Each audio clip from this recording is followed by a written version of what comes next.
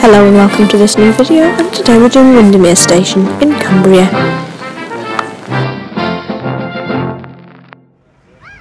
So this is the outside of Windermere Station, which also doubles up as a bus station. You can see the recognisable Booth's supermarket outside the wooden hut. The information board outside doubles up as a timetable. This is the waiting room, which has a small corner dedicated to remembering the Lakes line. Here it is.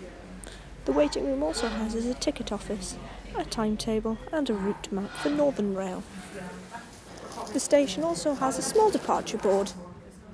The station also only has one platform with buffers at one end, and the other end leads towards Kendal and Oxenholme and the West Coast Main Line. Thanks for watching.